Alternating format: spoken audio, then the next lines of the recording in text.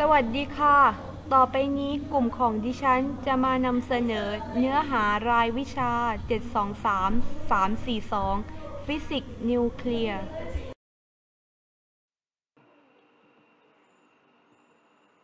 บทที่ 6 การตรวจวัดกัมมันตภาพรังสี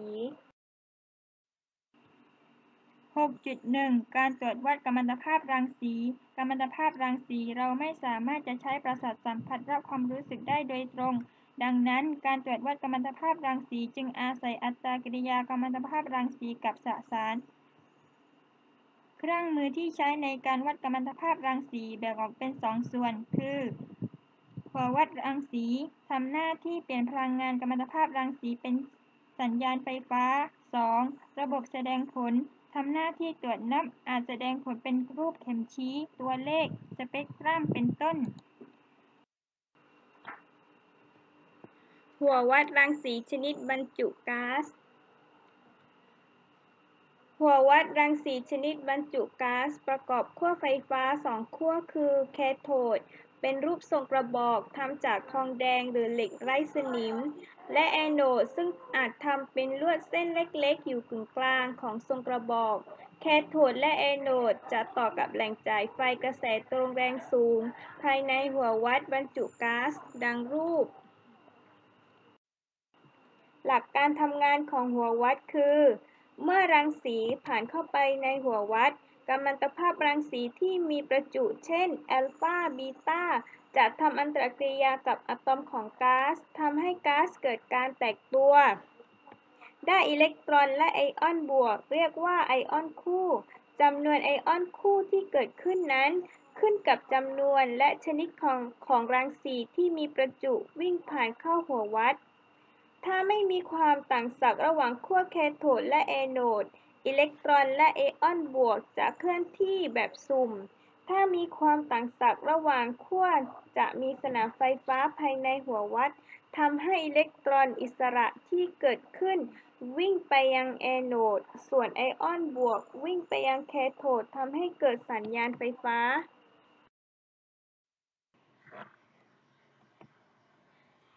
สำหรับก๊าซแต่ละชนิดจะใช้พลังงานในการทำให้เกิดการแตกตัวเป็นไอออนไม่เท่ากัน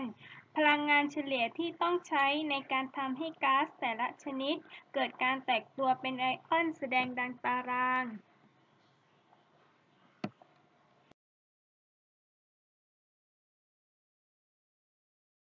หัววัดรังสีชนิดบรรจุก๊าซจะทำงานต่างกันโดยขึ้นกับความต่างศักย์ไฟฟ้าที่จ่ายให้อิเล็กโทรดดังนี้บริเวณที่ 1 บริเวณ recombination regions เป็นบริเวณที่ความต่างศักย์ไฟฟ้าระหว่างแคโทดและแอนโอดมีขนาดต่ำขนาดของสัญญาณไฟฟ้าแปรผันกับความต่างศักย์ไฟฟ้าอย่างรวดเร็วปริมาณอิเล็กตรอนที่ถูกจับโดยแอนโอดจะขึ้นกับความต่างศักย์ไฟฟ้าส่วนไอออนที่ไม่ถูกขั้วไฟฟ้าจับจะรวมตัวกับอิเล็กตรอนกลับเป็นอะตอมของก๊าซธาตุเดิมเรียกบริเวณนี้ว่าบริเวณรวมตัวกันบริเวณที่ 2 บริเวณ ionization regions เป็นช่วงที่สนามไฟฟ้ามีขนาดพอเหมาะที่จะแยกอิเล็กตรอนจากไอออนคู่ให้ไปสะสมที่ขั้วลบได้ครบทั้งหมดช่วงนี้จึงเกิดการอิ่มตัวทำให้สัญญาณไฟฟ้ามีค่าคงตัวด้วยช่วงนี้เป็นช่วงการทำงานของเครื่องวัดชนิด ionization chamber เรียกบริเวณนี้ว่าบริเวณการแตกตัวบริเวณที่ 3 บริเวณ proportional regions เมื่อความต่างศักย์ไฟฟ้าระหว่างขั้วมากขึ้นสนามไฟฟ้าระหว่างขั้วไฟฟ้าทั้งสองจะมากขึ้นด้วยทำให้ไอออนคู่ที่เกิดขึ้นจะถูกแรงไฟฟ้ากระทำมากขึ้นผลคืออิเล็กตรอนหรือไอออนบวกจะวิ่งไปที่แอนโอดหรือแคโทดด้วยพลังงานจนมากขึ้นบริเวณนี้ขนาดของสัญญาณไฟฟ้าจะขึ้นกับความต่างศักย์ไฟฟ้าซึ่งเป็นช่วงการทำงานของเครื่องวัดชนิดสัดส่วนเรียกบริเวณนี้ว่าบริเวณสัดส่วน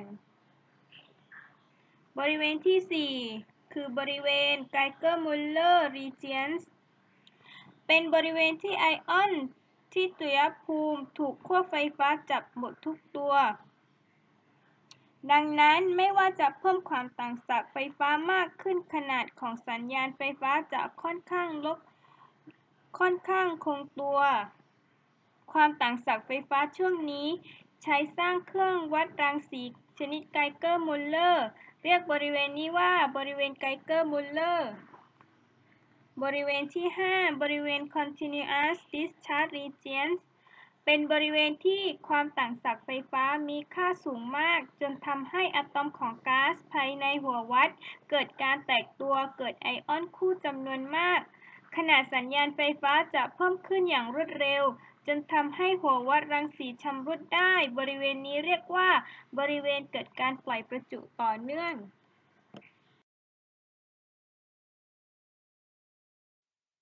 ในทางปฏิบัติเพื่อเป็นการหลีกเลี่ยงการใช้ความต่างศักย์ไฟฟ้าสูงมากๆผู้สร้างหัววัดรังสีจึงออกแบบให้มีหน่วยตรวจสอบความต่างศักย์ไฟฟ้าที่จะใช้งานได้ในแต่ละช่วงให้มีค่าความแตกต่างกันนอกจากนี้หัววัดแต่ละชนิดมีลักษณะแตกต่างกันได้ดังนี้ 1. ขนาดของหัววัด 2. ขนาดของลวดแอโนด 3. ชนิดของก๊าซที่บรรจุ 4. ความดันภายในหัววัด 5. ขนาดของความต่างศักย์ไฟฟ้า 6.4 หัววัดรังสีชนิดสัดส่วนลักษณะการทำงานคล้ายคลึงกับหัววัดรังสีแบบ ionization chamber แต่มีการเพิ่มขนาดของศักย์ไฟฟ้าให้สูงมากขึ้นอีกจนไปถึงจุดที่ทำการแตกตัวเป็นไอออนครั้งที่ 2 secondary ionization โดยการชนของไอออนแตกตัวก็เกิดขึ้นก็จะได้การแตกตัวไอออนเป็นทวีคูณ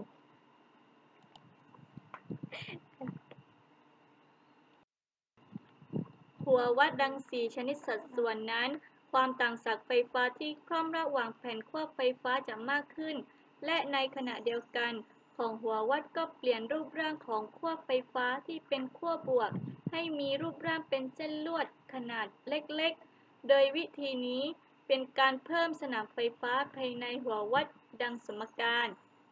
ER เท่ากับ V0 ส่วนด้วยlog B ส่วน A คูณด้วย1ส่วน R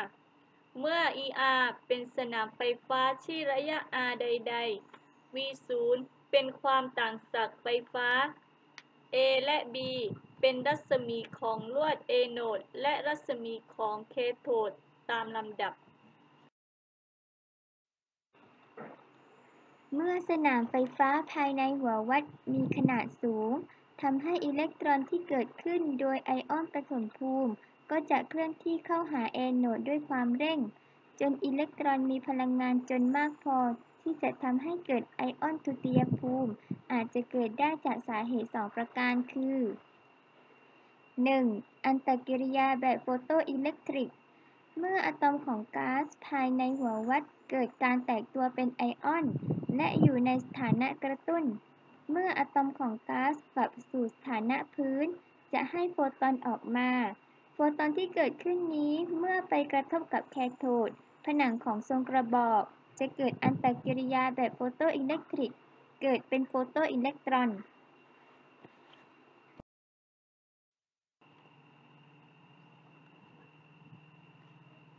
2. การระดมยิงที่ผิวของเคโทดจากไอออนบวกเมื่อก๊าซเกิดการแตกตัวเป็นไอออนบวกจะวิ่งไปยังแคโทดปล่อยอิเล็กตรอนออกมาทั้งนี้ขึ้นอยู่กับชนิดของวัสดุที่เคลือบที่ผนังด้านในของเคโทดและชนิดของก๊าซที่บรรจุในหัววัดซึ่งมีสมการดังนี้ Q เท่ากับ mne เท่ากับ me เดลต้า e หารด้วย W ซึ่งเดลต้า E เป็นพลังงานที่รังสีสูญเสียให้กับอะตอมของก๊าซ W เป็นค่าพลังงานเฉลี่ยที่ทำให้ก๊าซแตกตัว1ไอออนคู่ N เป็นจำนวนอิเล็กตรอนปฐมภูมิ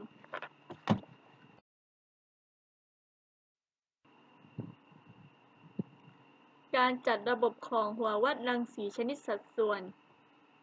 ดังรูปต่อไปนี้ การไอโอไนเซชันแบบวาเลนซ์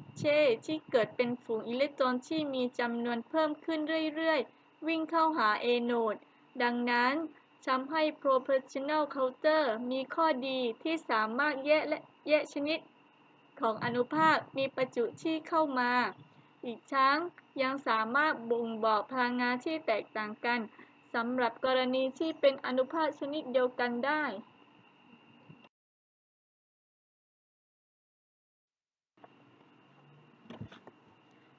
6.5 หัววัดรังสีชนิดไกเกอร์มุลเลอร์หัววัดรังสีชนิดไกเกอร์มุลเลอร์ประกอบด้วยแคโทดรูปทรงกระบอกทำจากโลหะเช่นเหล็กไร้สนิมนิกเกิลหรือโลหะอื่นที่มีพลังงานขีดเริ่มสูงส่วนแอนโดเป็นเส้นลวดเล็กๆซึ่งทำจากโลหะทังสเตนลวดแอนโดจะมีขนาดเส้นผ่านศูนย์กลาง3หรือ4ใน 1,000 นิ้วอยู่ตรงกึ่งกลางของทรงกระบอกภายในหัววัดบรรจุก๊าซเฉื่อยเช่นอาร์กอนฮีเลียมนีออนซึ่งเรียกว่าก๊าซนับที่หน้าต่างของหัววัดจะปิดด้วยวัสดุบางๆเช่นไมกาหรืออลูมิเนียมบางๆเพื่อให้สามารถใช้วัดอนุภาคแอลฟาหรือบีตาได้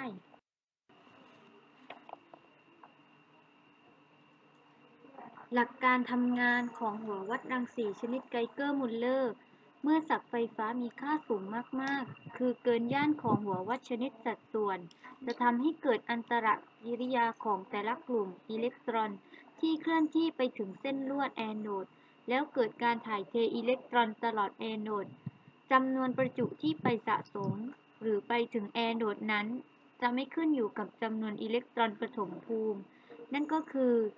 ทุกๆครั้งที่ก๊าซเกิดการแตกตัวไม่ว่าจะมีผลทำให้เกิดไอออนคู่กี่คู่ก็ตามจะมีจำนวนอิเล็กตรอนไปถึงแอนโดด้วยจำนวนใกล้เคียงกันหัววัดรังสีไกเกอร์มุลเลอร์มีรูปร่างในลักษณะต่างๆกอไก่รูประฆังขอไข่รูปทรงกระบอกคอควายรูปเข็มงองูรูปแจ็คเก็ตจอจานรูปก๊าซไหลผ่านเนื่องตั้งแต่เริ่มต้นการแตกตัวเป็นไอออนจนถึงตอนที่อิเล็กตรอนเคลื่อนที่ไปถึงแอนโดจะใช้เวลาสั้นมากถึงน้อยกว่า1ไมโครวินาทีไอออนที่มีประจุบวกซึ่งมีจำนวนเท่ากันกับจำนวนอิเล็กตรอนนั้นจะเคลื่อนที่ไม่ได้ไกลเท่าใดขนาดของแอนโดขยายใหญ่ขึ้นกว่าเป็นจริงทำให้สนามไฟฟ้าโดยรอบแอนโดอ่อนลงกว่าที่ควร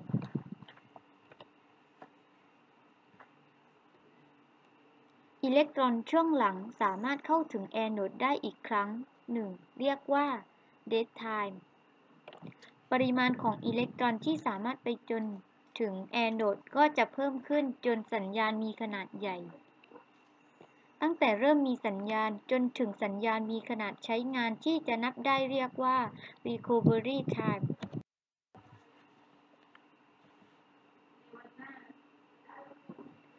กราฟแสดง dead time และ recovery time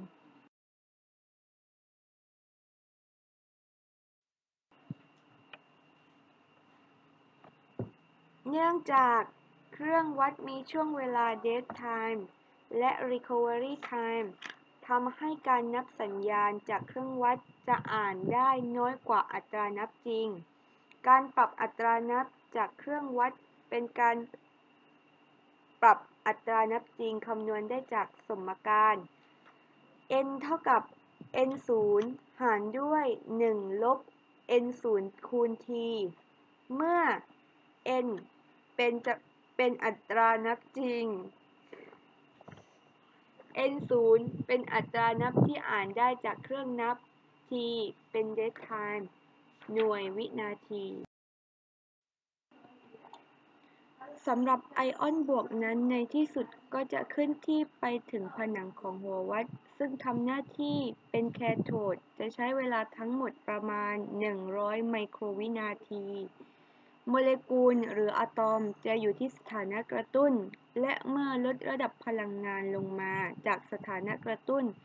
มาสถานะพื้นจะปลดปล่อยพลังงานออกมาทำให้อิเล็กตรอนหลุดออกจากผิวหน้าของแคโทดวิธีการแก้ไขมีอยู่2วิธีวิธีเพิ่มวงจรอิเล็กทรอนิกส์เข้าไปในระบบวัดและวิธีเติมก๊าซหรือไอของสารประกอบที่มีค่าบทบาทสำคัญคือไอออนบวกเมื่อชนกับโมเลกุลของก๊าซระงับไอออนบวกจะรับอิเล็กตรอนจากก๊าซระงับพร้อมทั้งปล่อยพลังงานให้แก่ก๊าซระงับด้วยต่างจากกรณีที่ไม่ได้เติมก๊าซระงับเพราะเมื่อไอออนที่ไปถึงแคโทดเป็นไอออนของก๊าซระงับจะไม่ทำให้อิเล็กตรอนหลุดออกมา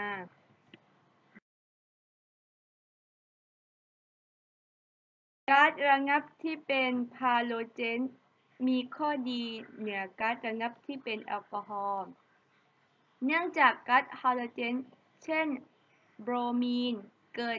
การแตกตัวเป็นไอออนแล้วสามารถกลับมารวมตัวกันได้ใหม่อีกส่วนแอลกอฮอล์นั้นเมื่อเกิดการแตกตัวเป็นไอออนแล้วจะไม่รวมตัวกันกลับมาเป็นแอลกอฮอล์อีกทำให้โมเลกุลของแอลกอฮอล์ลดลงเรื่อยๆอายุการใช้งานของหัววัดแบบนี้จึงสั้นแม้ความต่างศักย์ระหว่างขั้วไฟฟ้าจะเปลี่ยนแปลงแต่อัตรานับค่อนข้างคงตัวสัญญาณมีขนาดคงตัวบริเวณความต่างศักย์นี้เรียกว่าพลาโตความต่างศักย์ที่ทำให้เกิดศักย์ไฟฟ้าโตพอที่จะวัดได้เรียกว่าความต่างศักย์เริ่มต้นความต่างศักย์ที่ใช้ทำงาน operating voltage V จะประไว้ที่ V บวก 25% ของความยาวพลาโตกราฟแสดงพลาโตของหัววัดรังสีไกเกอร์มุลเลอร์รูปแสดงการจัดระบบวัดรังสีของหัววัดชนิดไกเกอร์มุลเลอร์